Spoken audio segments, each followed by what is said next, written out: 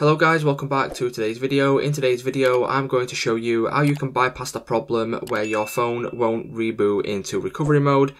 So as you will notice right here, I have got a Samsung Galaxy S10.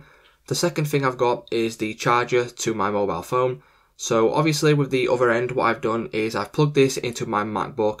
You can do this with a laptop, a PC. If you've not got access to any of those, you can try just plugging it in to a mains power source or something like that to see if that works.